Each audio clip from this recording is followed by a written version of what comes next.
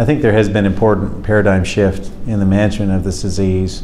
We appreciate that there are important impacts on quality of life among the treatments that we would typically offer to patients who have localized prostate cancer, that being surgery and radiation therapy. And though there have been important developments in evolving the techniques of these treatments, impacts on urinary, bowel, and sexual function continue to be experienced by a substantial number of patients who are treated by these modalities, even when they're performed by clinicians with substantial expertise.